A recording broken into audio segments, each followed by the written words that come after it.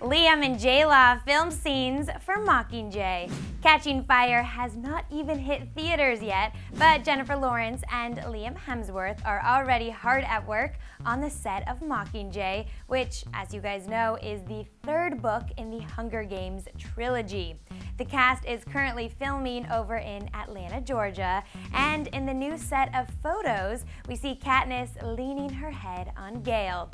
The duo appear to be filming a hunting scene together, as Miss Everdeen is clearly seen rocking her good old signature bow and arrows on her back. As for Gale, he looks totally calm and cool in a navy blue button-up. And while we're on the topic of Hunger Games photos, just yesterday, the new Entertainment Weekly covers that feature the Catching Fire cast members were released. Yep, Jennifer and Liam each have their own, as do Josh Hutcherson and Sam Claflin. Which one are you going to buy? Is it weird if I want all of them? I don't know.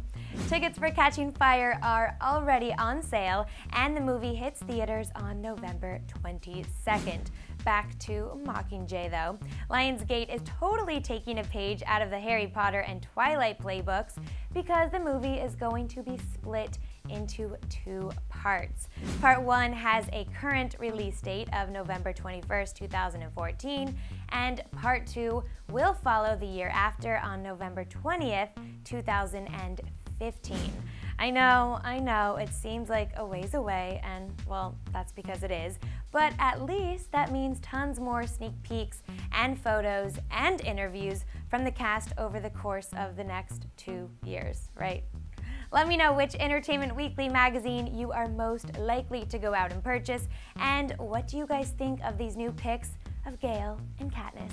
Tell me below or send me a tweet, you guys know the drill, and then of course subscribe and like this video.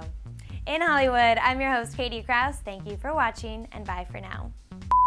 You guys, our new show is officially launched. Episode number 5 is gonna go up today, so wanted to say hello to some really nice commenters. First of all, Ricky AFC, hey Ricky. He said, I love both of your outfits, I enjoyed the Daily Hollywood Rundown, and love how you always look happy, which brightens my day, and I can tell you're both really close friends. We are.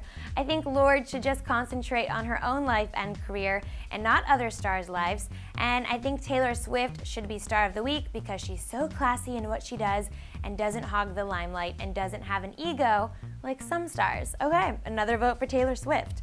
And then Flora Gucci said, I really love this show. Great idea, guys. Keep it up. Love you both. And then she signed it, Cleverette from India. All the way in India. That is so nice that you watch.